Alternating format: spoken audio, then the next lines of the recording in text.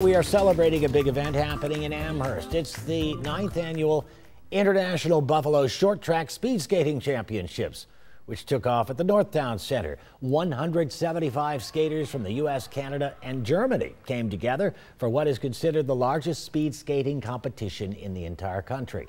It's hosted by the Buffalo Speed Skating Club, which says this was their largest turnout ever.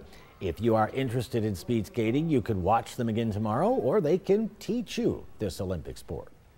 We have a Learn to Skate program where we have all the equipment. We can get you started for 3 lessons. We have a ton of coaches who are really experienced, and you can do it recreationally, competitively, from any age. We have skaters from 5 up to 80 now, and our 80-year-old is a national champ. So we welcome everyone. Everyone's on the ice together.